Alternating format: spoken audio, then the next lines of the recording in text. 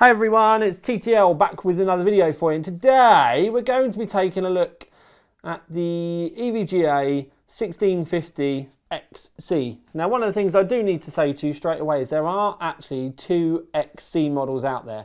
They look exactly the same, but one of them has a 1665 megahertz boost and the other one's got an 1860 megahertz boost. Now, we have reviewed the more expensive one, which is the 1860 megahertz boost model, which comes in at £165, which is a lot of money for a 1650.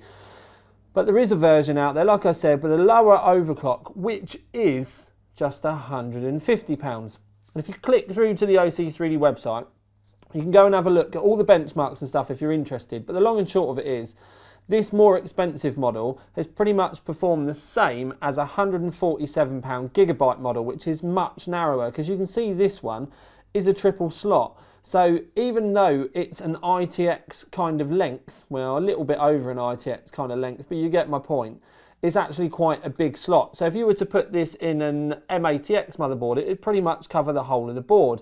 So the depth of it is only really going to be any use to you if you're on M80X with just a single graphics card, or you're on an ATX. I mean, you do get the point that it is going to look a bit bigger and nicer than it actually is, but in reality, the extra depth doesn't really bring you any massive performance benefits compared to some of the other cards. It's got quite a big black aluminium heatsink that you can see. It kind of reminds me of like a posh old Intel heatsink. But like I said, I looked at one of the other ones, and it was the base kind of gigabyte model, £147 twin fan, and they were on par. Even though the gigabyte had a lower stock clock, they, even at stock and overclocked, they were performing kind of around about the same kind of price point. But obviously this one's £15 more expensive. So it's one of those ones where I think you would end up buying it purely based on its aesthetics.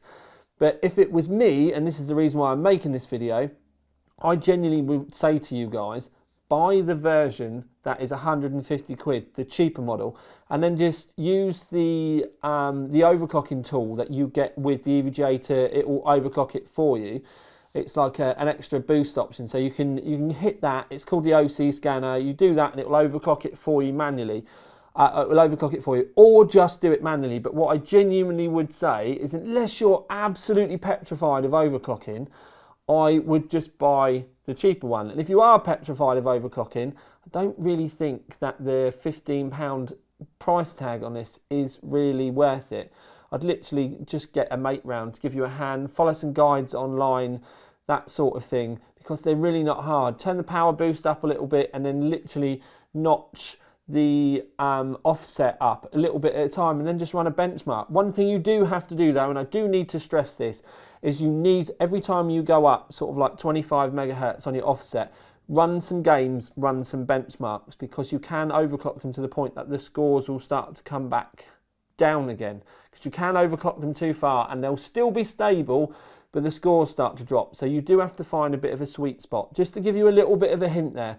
So it's a good looking card, but at the end of the day, it's a 1650, and the extra bits and bobs I don't really think are worth the extra money. So if you want an EVGA 1650, buy the cheaper model.